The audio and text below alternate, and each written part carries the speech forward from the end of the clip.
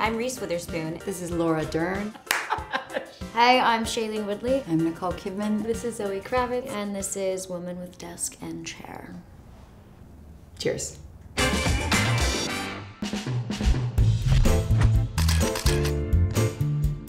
How do you define being a good friend to someone? Oof. Oh my gosh. Just don't be such a you know what I'm saying? That's a great point, Zoe. Being a good friend is being a good listener. I define being a good friend to someone by being honest, Being loyal. making them laugh, Being someone that brings out the best in you. A good friend should feel like home. A friend should always have your back. A friend should always tell you when your Spanx are showing. A friend should read the room. A friend should always carry your shit as you will theirs.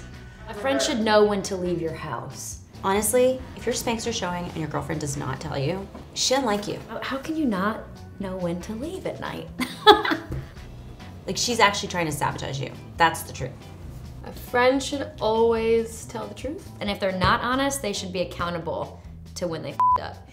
I just want to say I do lie sometimes. It's called rude.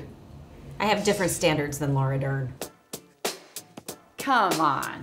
We know what it means to be a girl's girl. A girl's girl means that you think more about the girls around you than you think about yourself. Somebody who is there no matter what for women. You know how to speak up for each other. You gotta recognize that we're all on the same team, we're all in the same court, You know how to encourage each other. and we should all be rooting for each other. You're really always looking out for your girlfriend late at night when you go out to the bar, and you make sure she gets home safe and that she's not going home with that weird dude. You know how to champion each other. And you also tell her things like, you have a spinach in your teeth, or your breath smells bad.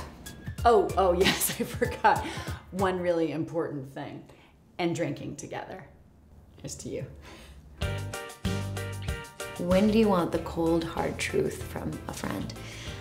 Always. I mean, the cold hard truth, a lot of times I'd prefer it to be warm and fuzzy.